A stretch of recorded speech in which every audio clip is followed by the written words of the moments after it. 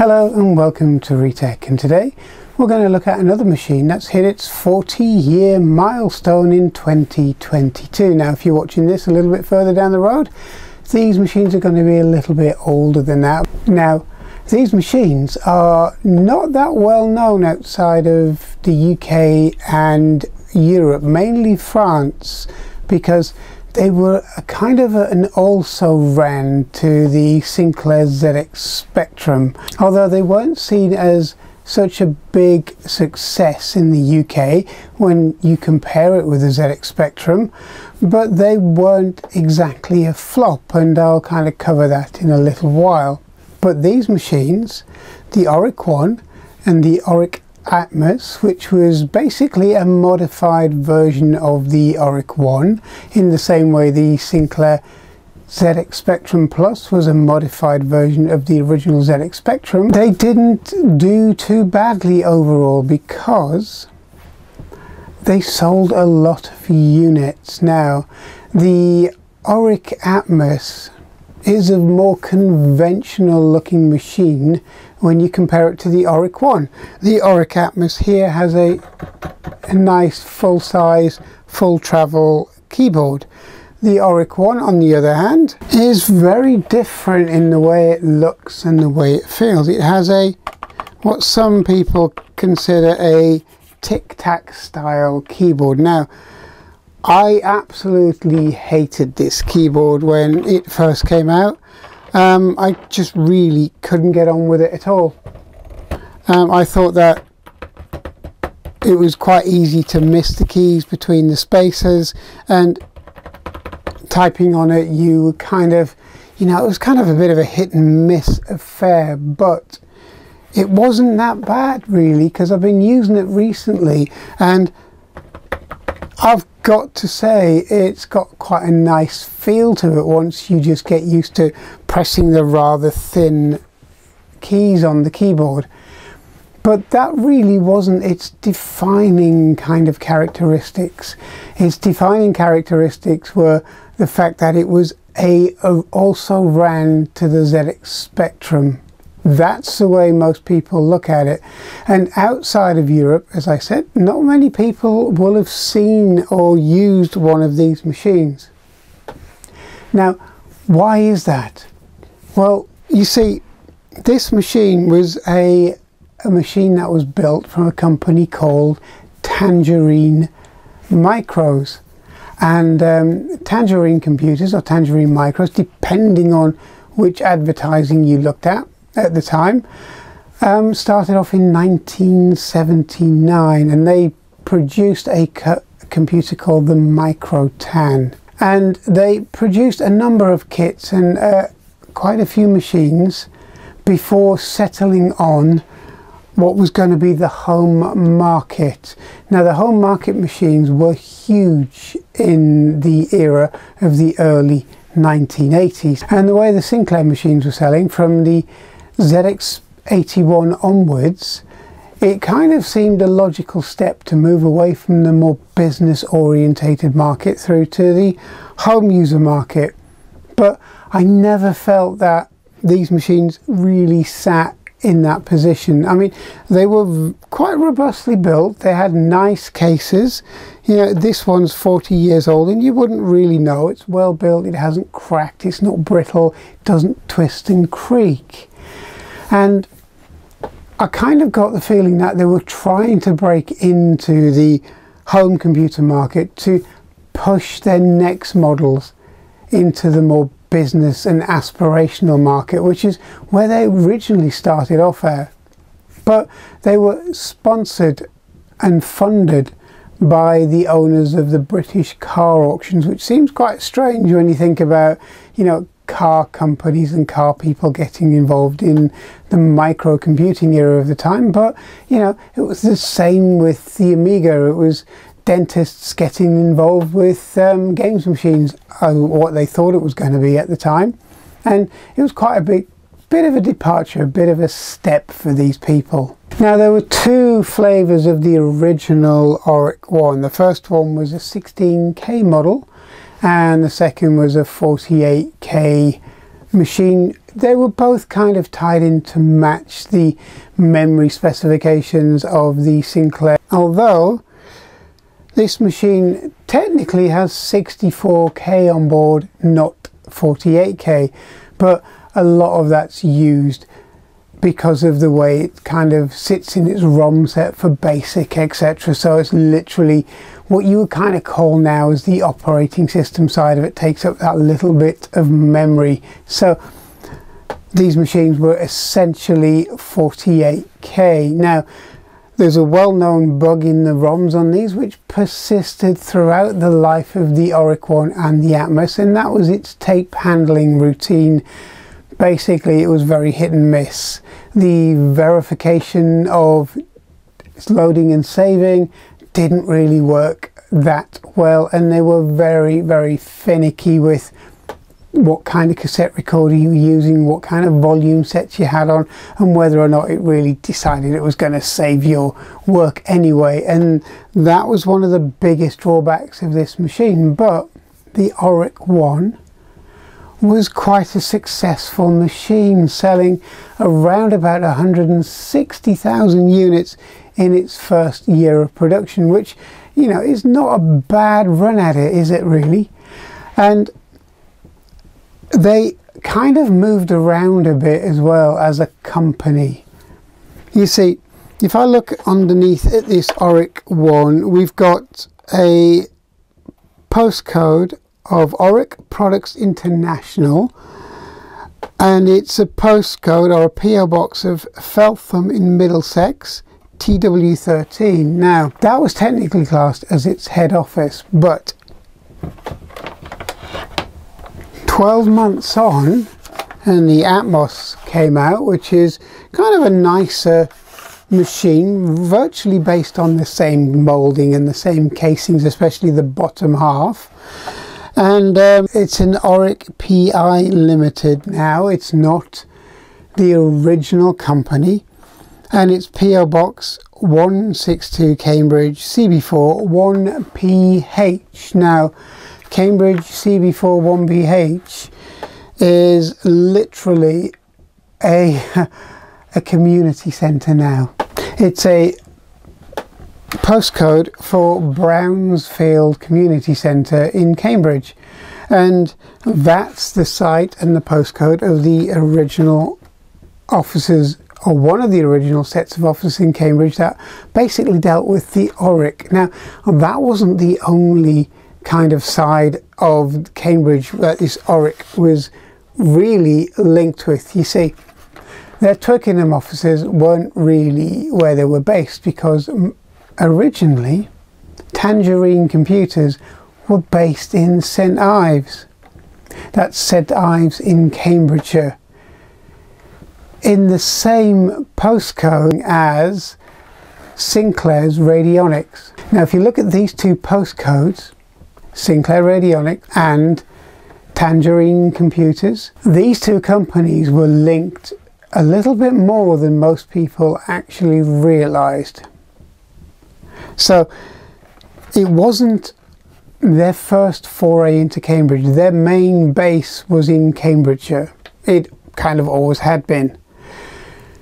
They also had an office in Techno Park, again in Cambridge. And if you see one of my previous videos, you'll see that, you know, when I did the links between all of the original 8-bit micro computing companies, they're all kind of linked within a stone's throw of each other in Cambridge. Now, it seems very, very odd that, you know, all of these micros are kind of developed in Cambridge itself, or in and around Cambridge itself. And I'm guessing part of that is because Tansoft, you know, basically the software division for Oric, were actually based out of the Cambridge Science Park. And remember, back in 1981, they would have been one of the new residents to a new building or set of buildings within Cambridge Science Park. And that was way back in 1981. Now, Cambridge Science Park is huge now. It's a massive, massive complex.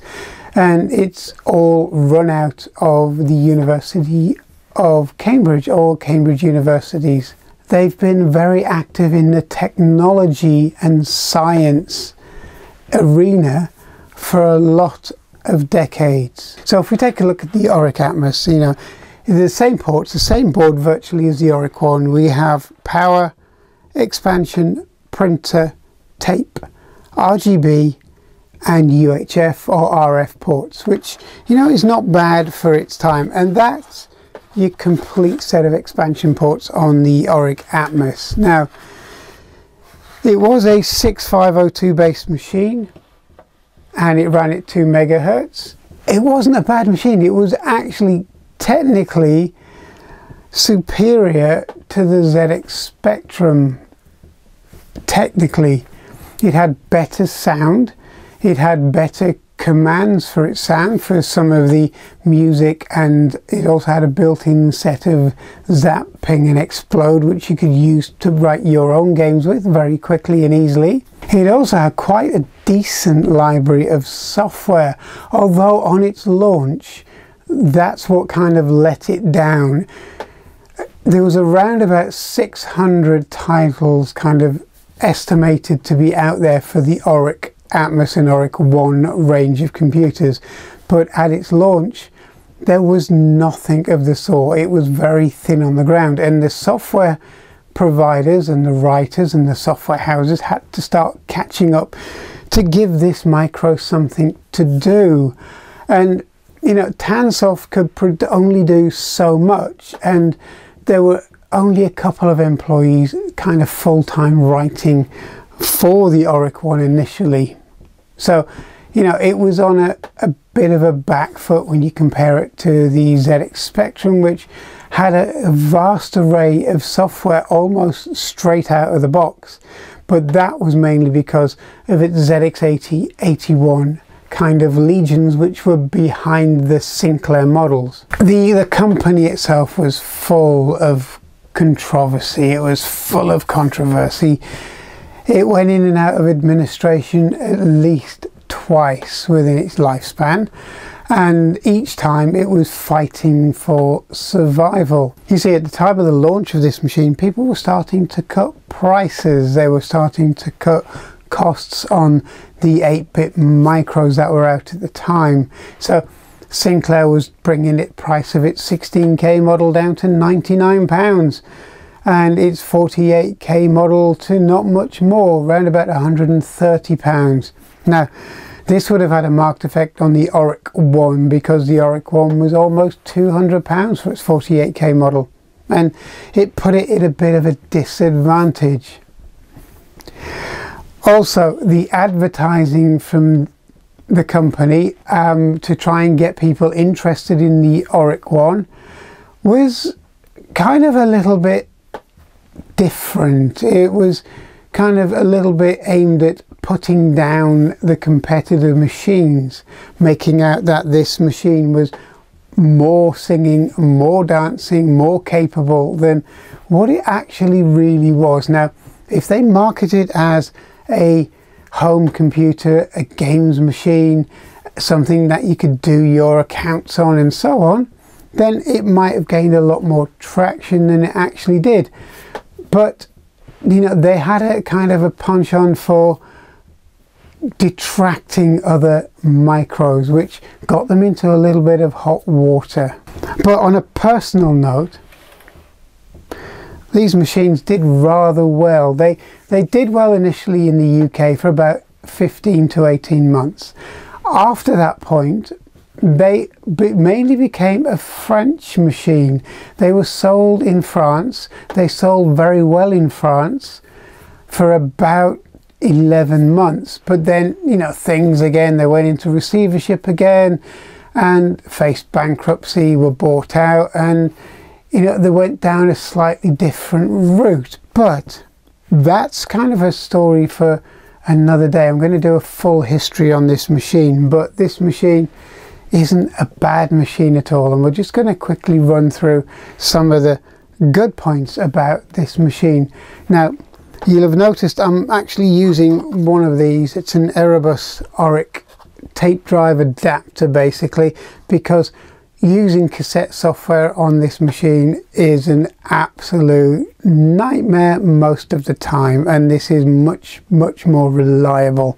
So if you do have an Oric Atmos or an Oric One, get hold of one of these because it makes your life so much easier. Okay, so basically we have an Oric One running here. It's running quite nicely. You can see it's got quite nice black text, which is lovely when you compare that to the Sinclair ZX Spectrum or even the Dragon 32 with its green on green display, and it's quite nice. It's very nice on its display, and on this machine we've got 37,631 bytes free. Now when you use an Oric Atmos, you'll find that there's slightly less memory free because it has an upgraded ROM, but even that upgraded ROM didn't take care of the tape loading issues. So what we're going to do is we're just going to do the normal C load, and we're just going to have a quick look at maybe a game on here. It's using the error bus, which is very nice to use, and let's have a look.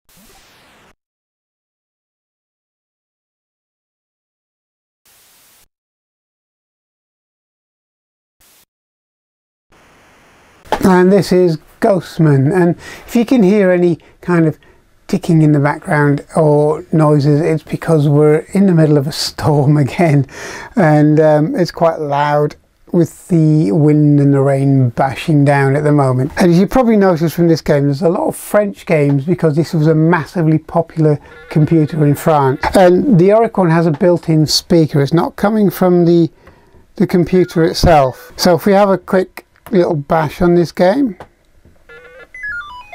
which not very good at, let's try again. Anyway, you get the idea, and basically it's all right. The colors are nice. It's the graphics are okay. It's a little kind of primitive if you compare it to a Commodore 64. You know, these were early games on the Oric One. The only downside with this is, again, it's a cost-cutting measure.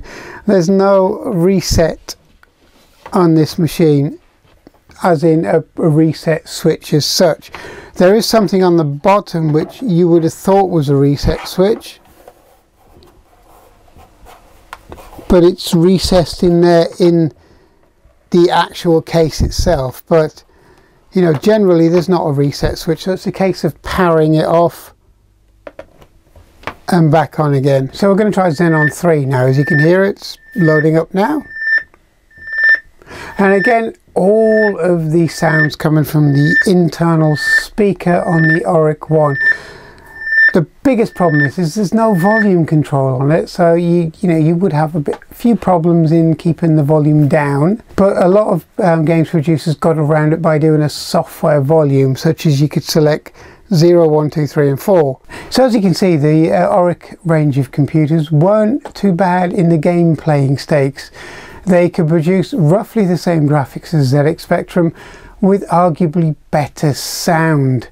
They weren't quite as polished as the Commodore 64 in the sound stakes, and also maybe the sprites that we used on the 64 were much better at producing games that were a lot slicker and looked a lot more polished.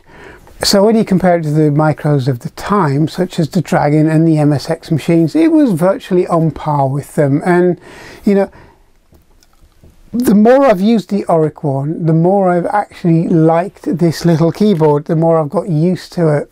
and the less of an imposition it actually was. So, you know, my opinions kind of changed a little bit on this keyboard. I've always liked the look of the Oric one. I think it's one of the nicest looking machines that you could buy at the time. And when they were out, I actually toyed with actually buying one instead of, you know, one of the Sinclair machines or the Dragon machines, etc. And at the end of the day, I'm quite glad that I didn't get involved with all the turmoil that was going around with Oric at the time.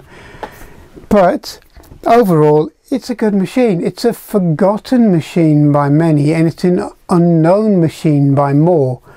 So, you know, I hope this kind of sparks your interest in the Oric one. I will be doing a full video on absolutely the entire history of the company, because it's just amazing. It's amazing how they even survived more than a month, let alone almost 10 years. The Oric one and the Oric Atmos and the Oric brand was out there for. So thanks for watching. I hope you enjoyed this, and I hope to see you soon. Please subscribe, and I'll see you soon. Thank you.